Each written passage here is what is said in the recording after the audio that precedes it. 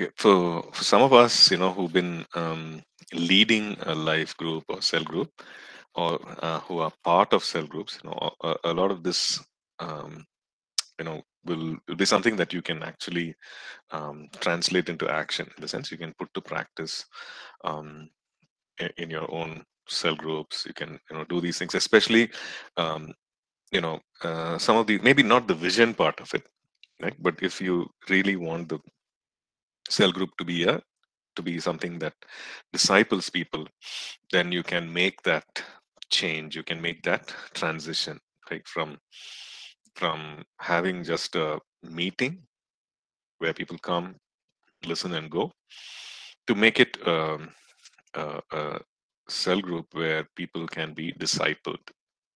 Okay, so maybe you can even start something, right? If that is it is not there, then maybe you can even start something, and that can be that can be something that can be really powerful, and people coming to know their destiny in God, discovering their plans, purposes, etc.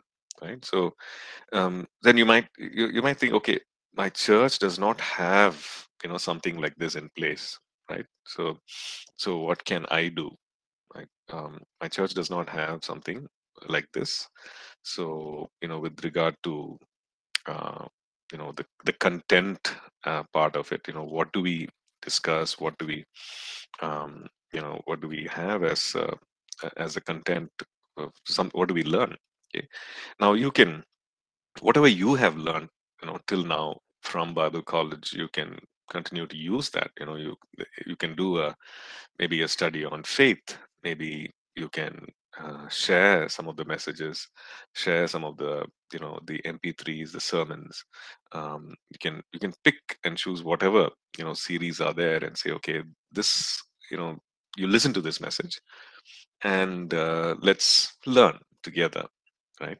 It can be, if you want to do a book study, then that also is there, right? We have a study on Corinthians, we have study on Ephesians, and that is also there, and so you can pick and choose that, and maybe it can be a topic, who we are in Christ. It can be about faith, it can be about anything that you choose, and you can do that through the year, right, regularly, and it can be a blessing for those who are just starting off, a new believer, and you can even do foundations with people, right? Foundations, maybe maybe there are for a new believer, getting them grounded in these things, so that can be really good.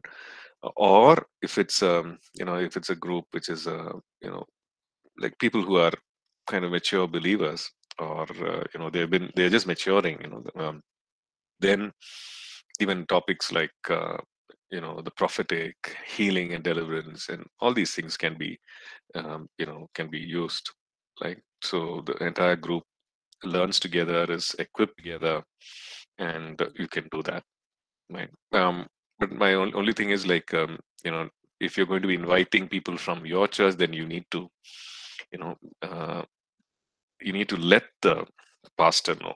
Okay, don't do anything on the side. If the pastor says, no, you can't be inviting church people, I don't want you to do this, then don't do it, right? You maybe invite others, friends, others who are, and don't do it as something part of the church. Right? Don't You can do it as something which is that you're just gathering together and learning God's word together, right? So those are some things that you could do. Right? Okay, so let's continue with where we left off, um, about um, yeah, just sorry, just skipped a bit. Yeah, about some of the things to avoid. Right, we were looking at pitfalls to avoid when you're leading us. So the last thing we looked at was not to become intimidated, not to give the leadership of the life group, of the cell group, to another person who might be more gifted, who might seem to be more experienced, and who's maybe older, etc., in the faith. Well, you don't have to do that. You don't, and do not do that, right? Because as a church, as the church has appointed you as a leader, the church has not appointed the other person as a leader, right? It's appointed you as a leader, which means that they have supported you and encouraged you and trained you, equipped you to carry out. So you don't be insecure about it, right? Okay. Then the other thing that we need to see is maintain a balance between, well, the outward journey, meaning the uh, the outward looking perspective of the group, and the inward looking thing. See, most of the time what happens is, when the typically in a cell group, it can be very inward looking. Okay, this is what I learned, this is what is happening in my life. uh, these are the challenges that I'm facing. So it's all about us, what we are going through, which is a very important part, right? And so we are dealing with that. Maybe some of the things, praying for that, dealing with that, overcome challenges, and overcome maybe certain unique things, right? Some we need a need for breakthrough, etc. So it can be very inward looking, like we are inward focused. Um, but also, we need to maintain a balance between that and looking outward looking. What can we do to impact? What can we do to reach out? Okay. Um, Now, there will never come a point where we are completely, dealt with all the personal challenges, or, completely dealt with all the issues. Uh, and then, some of us might have that kind of a thing. Okay, I'll first, finish all this and let the group be come to a place where they are completely, free of all these challenges, and then we will reach out, and then we will look out, right? The thing is, it has to go hand in hand, right? As the Lord works in us, as we are yielded to Him, submitted to Him, and as He works in us, maybe a work of cleansing, refining. There are certain things that we should not compromise on, right? Personal purity, living in holiness, uh, not compromising our walk with God, our testimony, personal testimony. Those are some things that, yes, we need to, yeah, we can't compromise on. We need to deal with. But there are other things that we are contending for, right? Breakthroughs in our lives, and maybe finances, maybe work, maybe ministry, and maybe family relationships and all that. Well, all that is happening, the other thing also needs to go hand in hand, right? When God gave the commission to the disciples to go make disciples of all nations, it wasn't to a perfect group of people who had every answer, who had everything in place, right? It was to a group of people who were filled with the Spirit, empowered by the Holy Spirit to be witnesses, right? So that does not mean that they did not have areas in their lives that still needed working, right? That still needed work, and that still needed repair. They had, right? But it was to a group of people who were filled with the Spirit and who were radical enough in their faith to pursue the Lord Jesus no matter what, right? So it was to such a group of people that the Lord gave the commission and the mandate to go and make disciples. So also with us, as cell group leaders and as members in a cell group, we will never, if you're going to wait for a time when everything is fine, everything is settled personally, and then we will reach out, then that's not going to happen, right? It needs to go hand in hand, right? Okay. Um, the other thing that we need to see, let me just share the screen.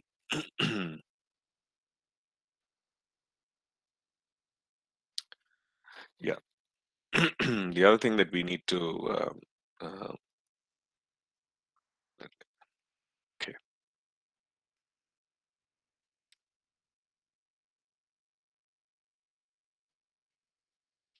Oh, I think I make it 100%.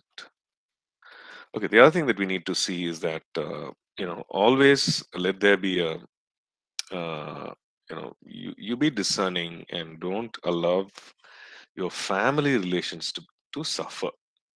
So typically what is happening, we are opening our homes for hosting, in most cases, right? In most cases, the scenario is the home is used as a venue place for the cell group meeting. Uh, so the family is there, other members of the family are there.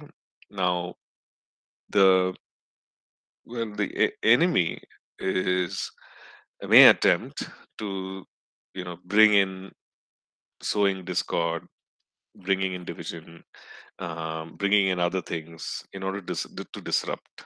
Okay, so um, you have your guard up, right? You have your guard up, and do not let don't neglect the responsibility that come, your responsibility towards the family. Okay, which is quite important, right? Don't say that, okay, I'm doing ministry and I'm serving God in this, we're doing an important thing, therefore I can just neglect the family. No, right? Family is God's design, and we are part of a family, and there could be certain needs in the family, and so don't neglect that, right? Treat that as priority. uh, so family relationships, family responsibilities, all that, let it go hand in hand. Okay, and also, um, while we pray for God's protection over the family, even as we open up our homes as a venue for the cell group meetings, right? Pray for God's protection, God's blood protection over every family member. Okay, and lastly, I mean, there could be other things also, but what we've listed here is that don't let it become a very program-based cell group, in the sense, okay, you have the same thing, um, coming and doing the same thing, and the same activity, and let it not become a routine, right? Let it have the freshness of the Spirit. Let it have the freshness of the Spirit. Maybe one day you just wanted to have just testimonies, right? Go with it. Or maybe one day you just want to spend time in prayer, interceding for the city, and just go with the flow of the Spirit, right? Have a plan. Say, okay, these are things that we need to do, but let that always be submitted to the leading of the Spirit, right? Let the, like, even in the discussions and while you're facilitating, be sensitive to the leading of the Holy Spirit. Be sensitive to the direction of the Holy Spirit and what the Holy Spirit wants to bring in to that aspect. So that will bring in a freshness, right? So even though the whole discussion might happen for maybe half an hour, maybe 40 minutes, but it can be very enriching time, right? Because of the insights that the Holy Spirit brings or puts in our hearts, and then we share that, or being sensitive, you to the leading of the Spirit. Maybe one person has not been opening up at all, not been sharing at all, but then you if you feel prompted and led to ask that, or make that person, or draw out that person in order to share, and then what that person shares is a blessing to the entire group, right? So things like that. So be led by the Spirit. Don't let routine become a mere routine. Don't let it become a very a program based cell group. Okay, so so these are some things that we need to avoid, right? These are some pitfalls to avoid, some dangers to avoid while leading a cell group meeting or being a cell group leader. Okay. um, well, you know this comes with having a cell group ministry. If this kind of a model of cell group ministry has certain administrative responsibilities. Okay, so well, we have the spiritual side.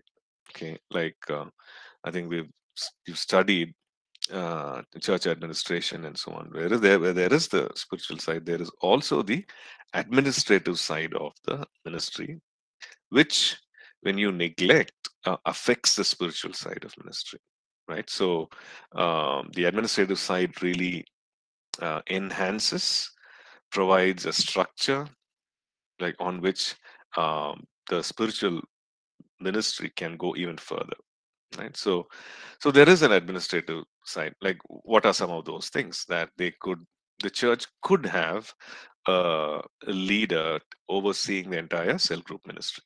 Okay, many names can be, different titles, names can be given, like a cell pastor, maybe associate cell pastor, a life group coordinator, cell group coordinator, and so on. Okay, the thing is that there could this church could appoint someone to oversee, or it could be maybe one of the own life group leaders themselves who are, who will be overseeing other life groups. Okay, so what happens is that so the whoever was appointed by the church, the coordinator, will be in touch with the life groups, maybe life group leaders, right? So if you're a cell group leader, the life group cell group coordinator, cell group pastor will maybe give a call once a week to find out how things are. Right? Did the meeting happen? Did it not happen? So this is the administrative side of it. Okay, so to know, okay, how regular has been the meeting, etc. And and also it can happen both ways. You can, as a cell group leader, you can also draw help from the cell group pastor or the cell coordinator, saying, okay, I need help with this, can you do this? I need some resources on this, can you help? I had these kind of questions, which we said we will look into, but I've not been able to find some answers, so can you help with that? Right. So this is the kind of discussion, and this is the kind of problems that we are having with this person, or with this nature problem of this nature in our cell group. So how can I sort that? How can I help? So you can always have the those kind of discussions with the cell pastor. So don't neglect that, right? So this is the administrative side of it. Sometimes there could be a feedback form or a report, right? Now, we don't have to be scared of the term report. It's just a simple putting together of information to submission of information, saying, okay, this is what happened in the life group meeting.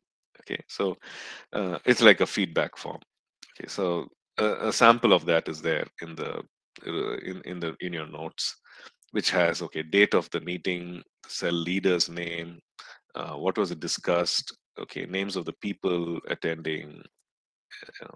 So if need be, this can be used as well, or it can be simply a WhatsApp message saying, okay, these many people attended, these were the people who couldn't make it, and these are some prayer points, these were some testimonies, and so on.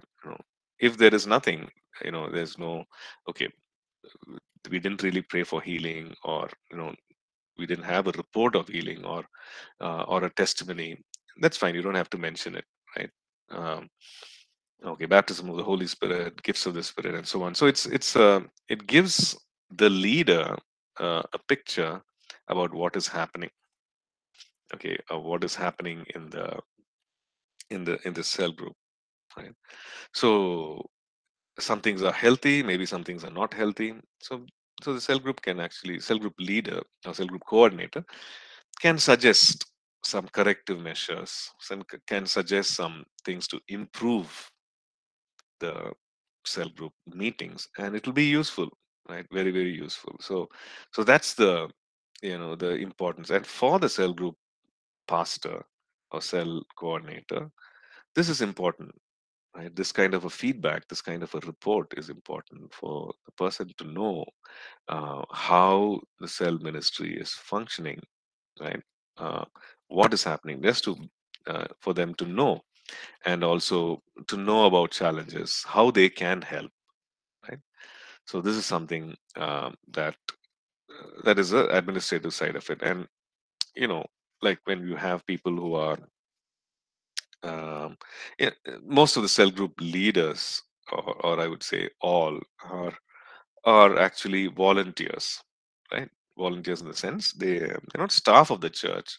They have their own regular occupation, right? They have their work. They might even have their own ministry, etc. And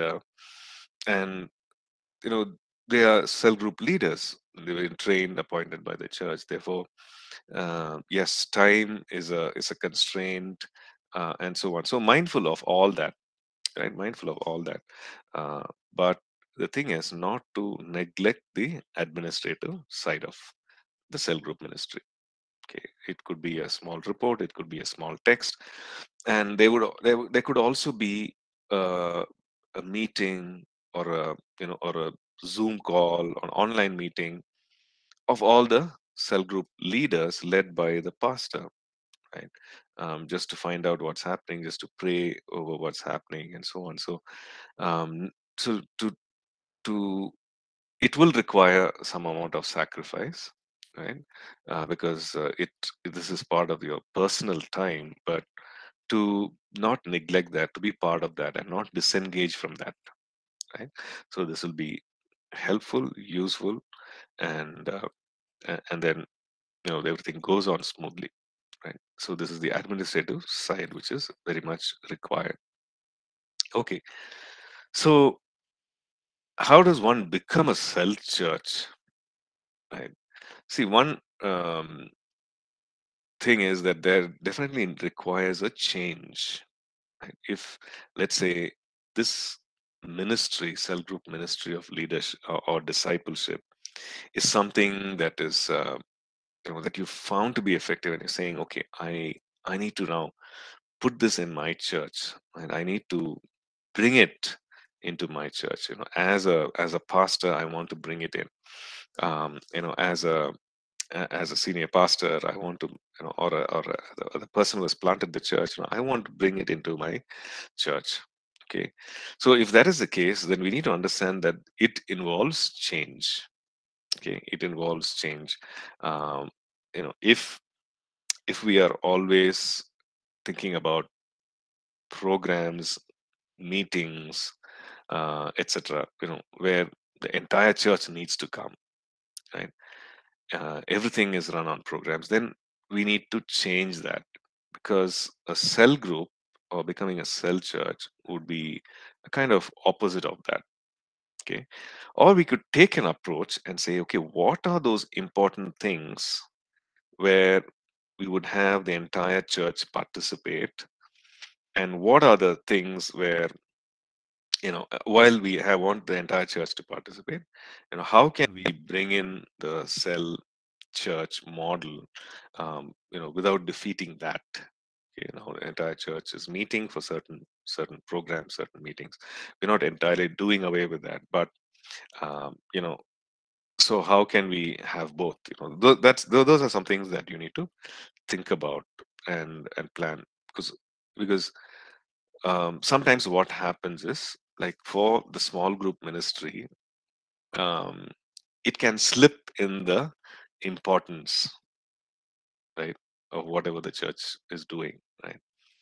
um, and that should not be so, because it's about discipleship, right? The events are important, the programs, the big ones, where the entire church gathers together, those are important, because there are some things that you cannot do in a cell group, that's happening in a big measure, big level, where the entire church can participate. So where there are some things that do happen that way, but at the same time, the discipleship aspect uh, should not slip in importance.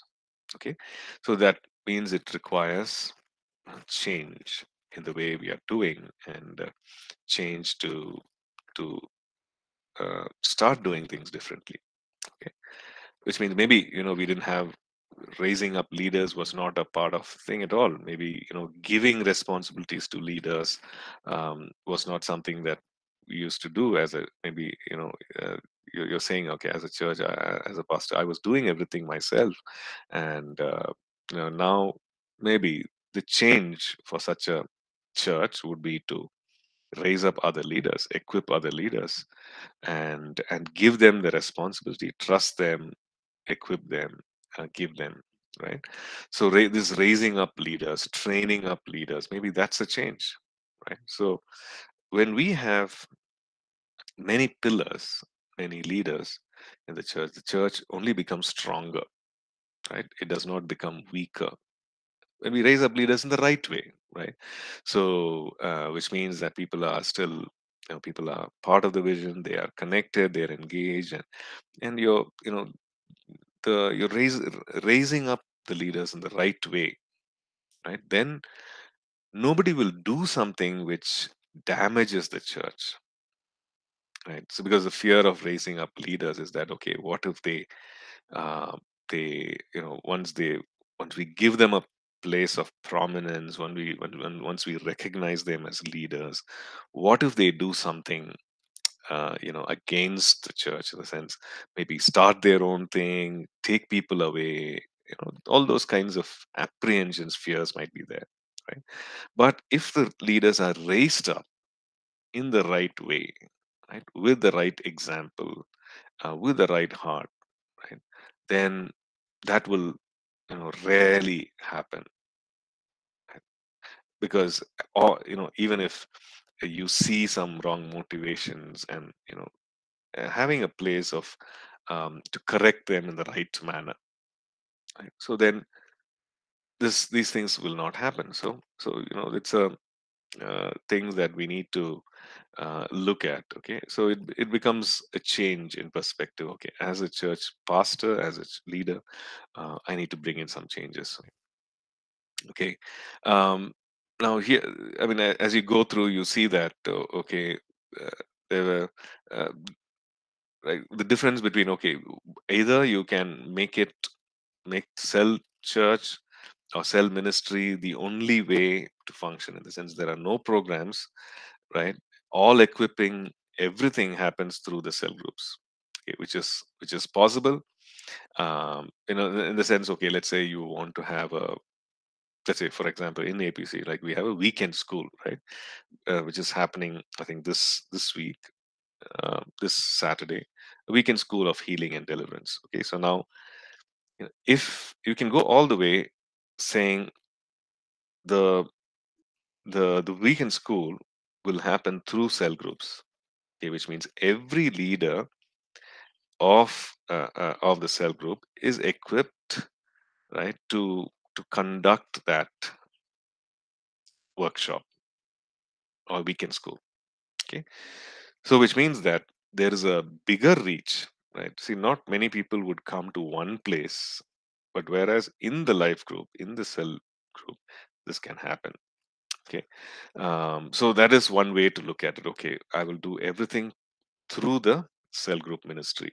Okay, if it has a weekend school, okay, through the cell group ministry. If there's a workshop, through the cell group ministry. Now that takes a lot of like single-mindedness and focus, and training of the leaders. Right, it's going to take time. It's a process. Right? Because the leaders have to be trained. Right? All these things, they have to be trained. So there's a lot of investment of time, and the very clearly laid out process and commitment from the leaders and all that. Well, it is it difficult? Yes. But is it possible? True, it is possible. Yeah, yes, it is possible.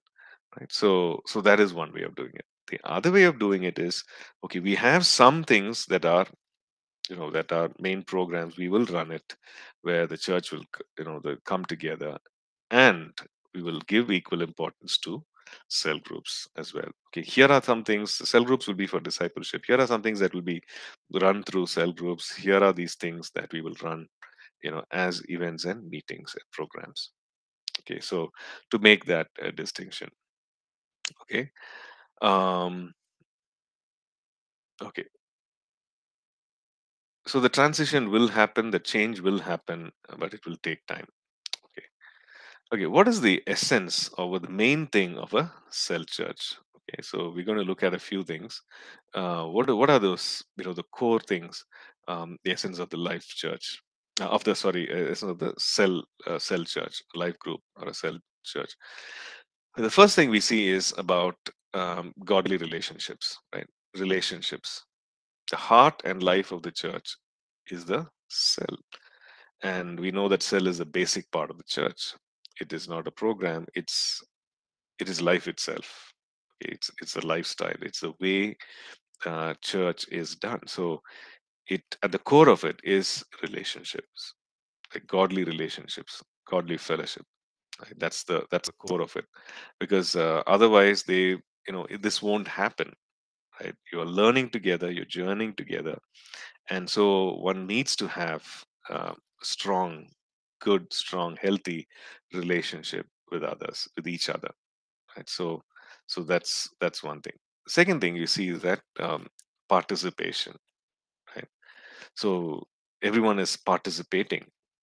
Uh, well, um, the everyone in the church, right, is participating, is being part of a life group. So then there is effectiveness, right? If that's something that we need to work at over and over again. Okay, because people would say, okay, I don't have time, right? And they could be true. I mean, it's a very that's a fact, right? Because maybe people are working in a BPO in the nights, and there is no cell group which is having a cell meeting at that time, which they can be part of. So when they say, okay, we don't have time, we can't be part of this, it's inconvenient, which is a fact, right? Because so which means that we need to have cell groups which are convenient for these kind of people who have this kind of work hours, right? Only then we can increase the participation of every member in the church in cell groups, right? Getting them connected. And uh, and so that's the challenge. That's the challenge of getting people connected to cell groups. Okay, it's like maybe time, maybe work, maybe distance sometimes, right? People are saying that in the place where I am staying, there is no cell group. In the neighborhood, there is no cell group. Now, I cannot travel 1 hour or 45 minutes one way to be part of a cell group. It's difficult for me to do that regularly. So if there is a cell group nearby where I can maybe travel 4 kilometers, 5 kilometers, I don't mind. But I cannot travel like for 45 minutes to be part of a cell group. I find it like very difficult. Right. So, and also because of work timing and all that, I cannot travel that way. Right. So, which is again a fact, which is realistic. So these challenges need to be overcome. Maybe a cell group has to be started in that neighborhood, right? Maybe someone now. So all this is you know, going to be a challenge, right? You need to find someone who is willing to be a cell group leader, who's willing to be trained, and once that person is trained, once that person is trained to appoint that person, in that area, in that group. Maybe that person is willing to sacrifice, go there and lead the cell group meeting, which is great, right? Maybe for a season can do that till the cell group is functioning, till a person from the neighborhood is appointed as a cell group leader. So all these things are there, that you know people need to have a grip of, saying okay. And also people need to understand, every member of the church needs to understand that, I'm not here just attending church, right? I'm not here just to attend church. What we see in Ephesians 4, where the fivefold ministry exists in order to equip the church for, equip the saints for ministry. Okay, so when there is a this equipping of the saints for the work of ministry, for the edifying of the body of Christ, and when that happens, not everybody is happy, right? Not everybody is happy. Not everybody has the same perspective. Everybody, people might say, I just want to attend the service and go, right? I don't want to be trained in any way. I don't want to be, but people need to be taught in order to come to a place of understanding, hey, this is what God wants. It's not that this church wants, but this is what Jesus wants, right? you love Jesus, you read his word, you worship Jesus, you're sincere about coming to church and worshiping the Lord every Sunday.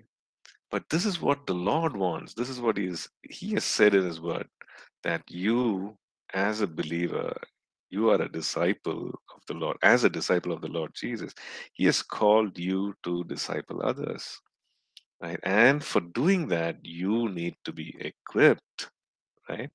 And you need to come to a place of understanding, being equipped, being trained in order to be released to do what God wants you to do. So that will involve sacrifice, that will involve investing of time. But this is what God wants. It's not a program of the church, but this is what God really wants, right? So that will, when people have that understanding, then that will increase the participation, right? Saying, okay, I'm going to be part of the cell group because hey, I need to grow in the word, right? I need to be equipped. I need a place where I can fellowship with others. I can learn. I can, journey with others. So they also, I need these godly friendships and so on. So they also understand, right?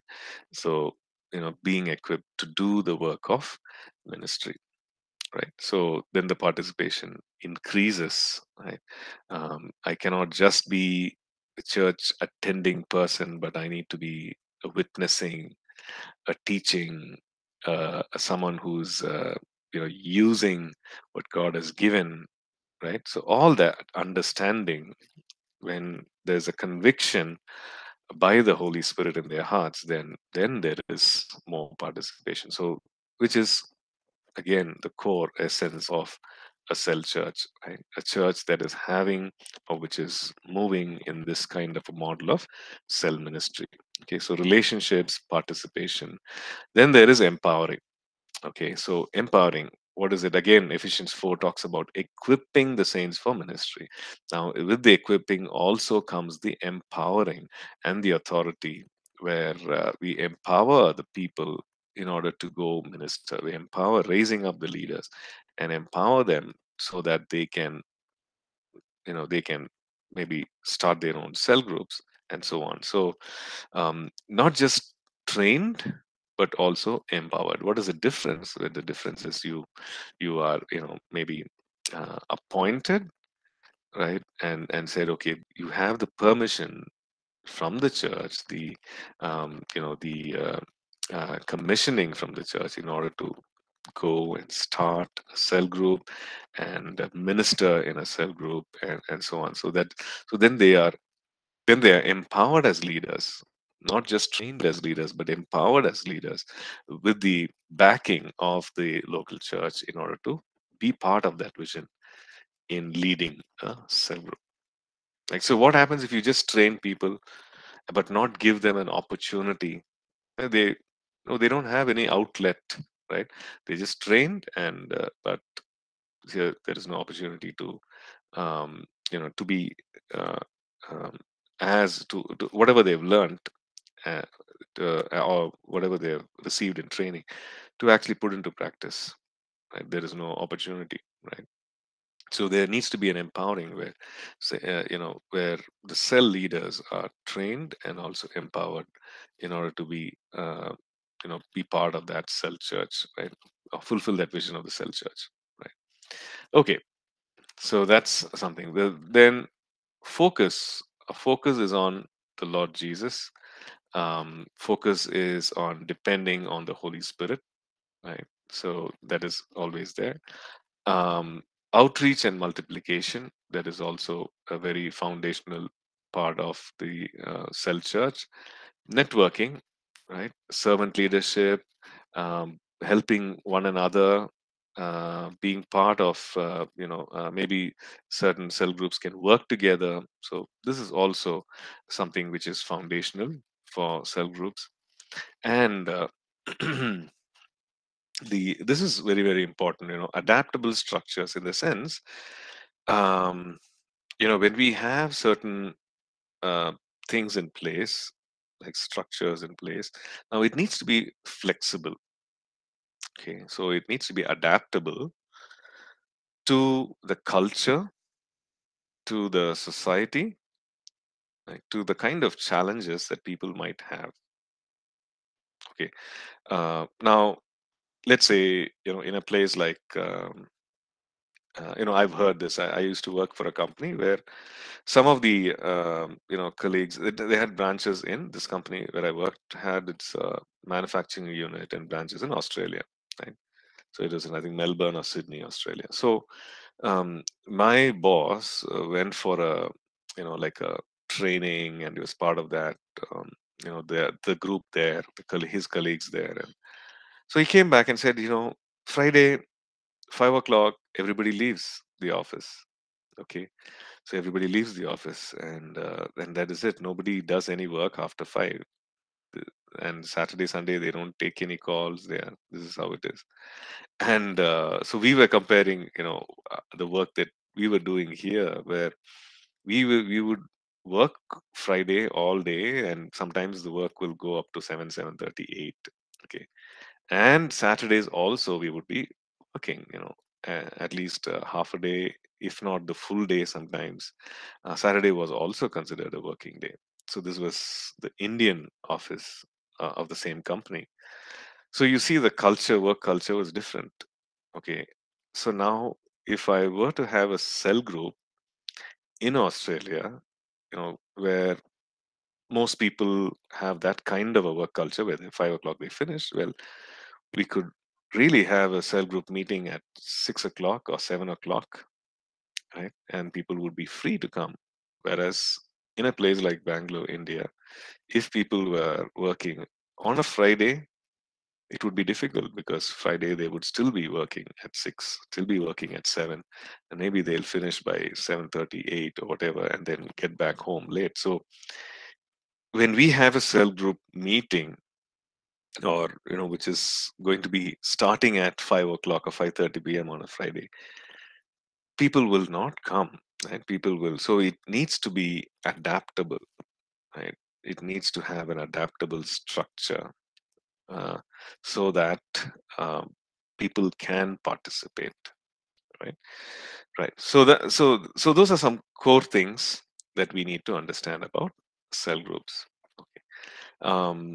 The importance of prayer, right, is this cannot be reiterated more, because praying for the cell group members, praying for the pastor, maybe the cell pastor, um, praying for the members and the households that needs to be. So there's a lot of prayer that we can focus on and encourage each and every cell group member, right, uh, to do, to pray, right, to be involved in. Um, so for the just like any other ministry initiative, that the whole thing is backed by prayer, initiated by prayer, and continues with prayer, right? Anointing of the Holy Spirit, protection for unity, salvation, healings, miracles, and everything. So it's not something that so you're praying for the ministry also, praying for the cell group movement also in the church, because people are involved, leaders are there, and so on. So the importance of prayer. Okay, so we'll stop here, and then next class we will look at the possibilities of cells. We're going to look at different kinds of cell groups that people might have, or you can have, and also what else can be what else can people do within the cell group. So we're going to look at that next class, right? Okay, so we'll stop here. Thank you. God bless. We'll meet again next class. Thank you, Pastor. Right. God bless. Bye bye.